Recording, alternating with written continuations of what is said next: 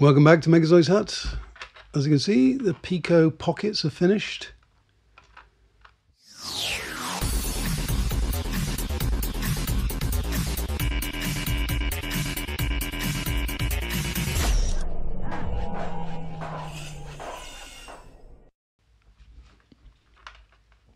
I said I was going for 80s and I've ended up with a bit of 90s, a bit of 70s. And well, I'm happy with it. They look good. Gone for a very smooth back, sanded down the edges, very smooth, and then a textured front, which is the Hilbert curve pattern. I've also gone for color printing, which is the first time I tried color printing. I did have a few issues with that, which probably delayed things a while, but I had to go for inserts rather than printing in place because I was getting light bleed, or color bleed rather. Plus, obviously, you can get the 4 colors this way, and you can switch them out quite easily. So yeah, the solution worked anyway. So these ones are done, and I've also, let's have a look inside. I mean, the on-off. That's the extension port. SD card and charging, that's pretty much it. There's no screws in there at the moment because when you're screwing into plastics, you've only got a couple of goes and then it'll start to get loose. So I'm leaving it to the last minute to put the screws in, basically.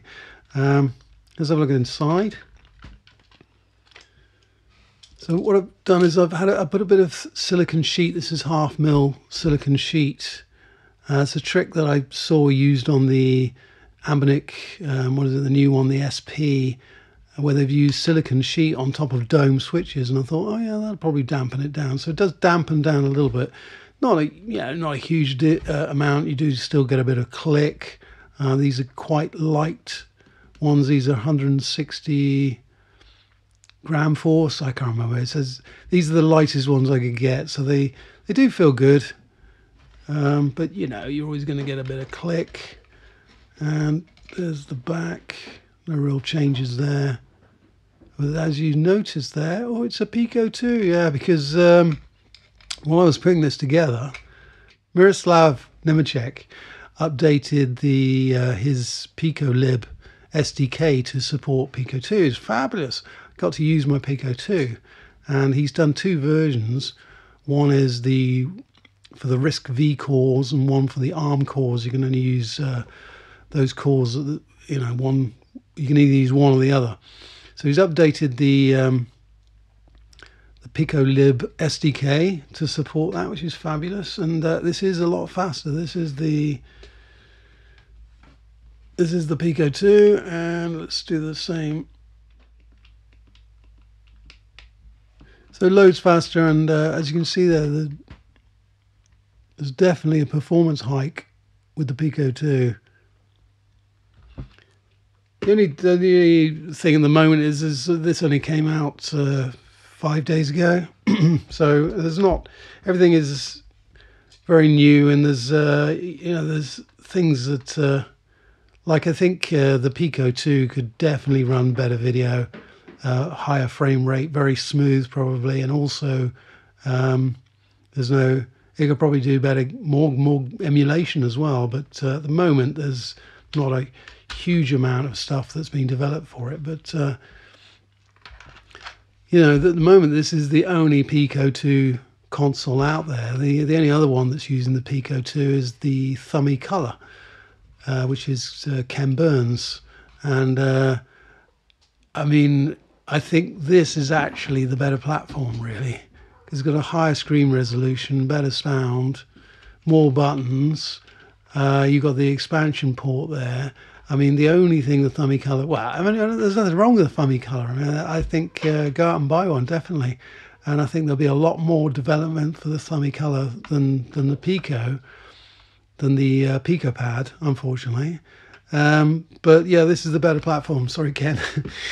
But yeah, it's great that I got to use the Pico 2, and I'm happy with the design. And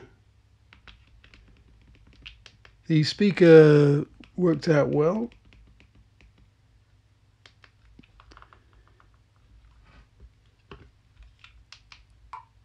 I mean, this is actually turned down to about 50%. Because on full volume, it's actually a little bit too loud.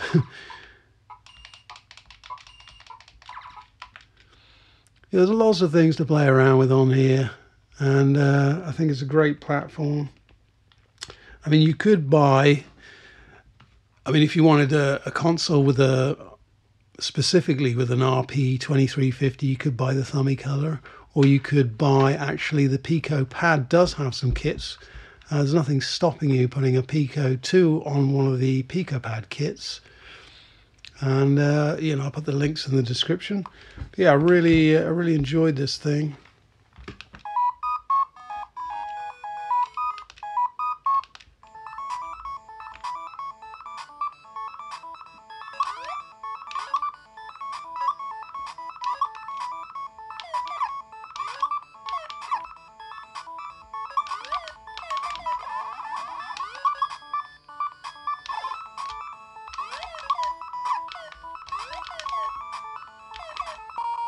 Yeah, the only other thing was, I suppose I do another taster of this thing, which hasn't actually got any further, really. I mean, I've got the right screen on there now, and the right battery, and that's it.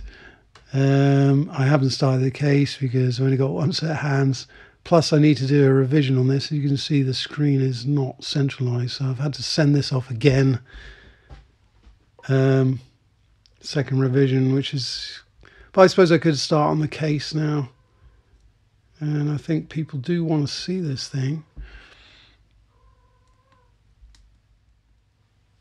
Anyway, thanks for watching.